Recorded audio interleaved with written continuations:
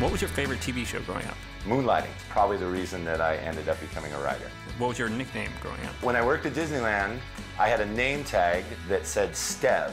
It had no E at the end, so I would tell them I had a vowel movement. And that stuck for a while. So you can call me Stev and I'll turn around in a crowd. If you were a superhero, what would your superpower be? I have a superpower, and my superpower is actually in the show. I am in possession of the super smeller. And what would your kryptonite be? My kryptonite would be, because I have the super smeller, old lady perfume. It literally will knock me down on the ground. Cape or no cape? Never a cape. Don't you listen to Edna Mode? Outdated fashion trend you hope makes a comeback? Oh, leg warmers.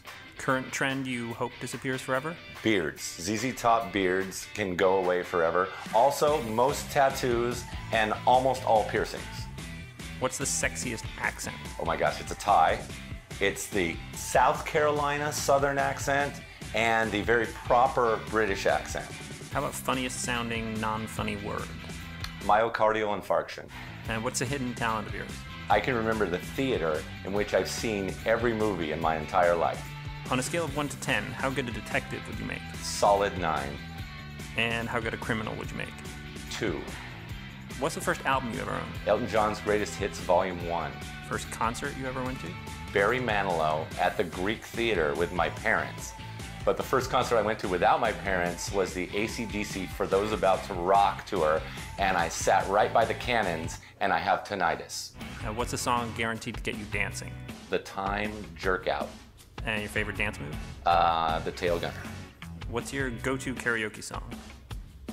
Ghostbusters. Clears the room out immediately. And what's your favorite non-psych TV theme song? Land of the Lost. How's that go?